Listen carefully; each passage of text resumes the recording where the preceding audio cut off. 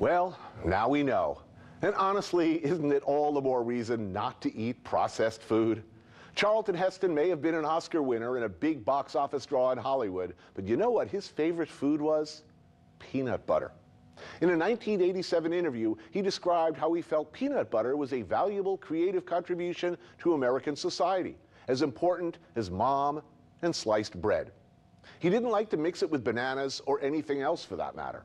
His preferred method was plain on a piece of bread or an English muffin. Heston loved peanut butter so much, he was even a member of the Peanut Butter Hall of Fame. Up next on TCM, it's the final film in our Meals on Reels festival, and we're going out with a bang.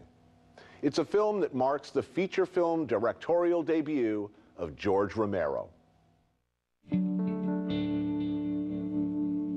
Tonight on TCM's Friday Night Spotlight, they're coming to get Judith O'Dea in Night of the Living Dead. Then Betty Davis and Joan Crawford wonder, whatever happened to Baby Jane? And a mutant beastie leaves his mark in Godzilla, King of the Monsters.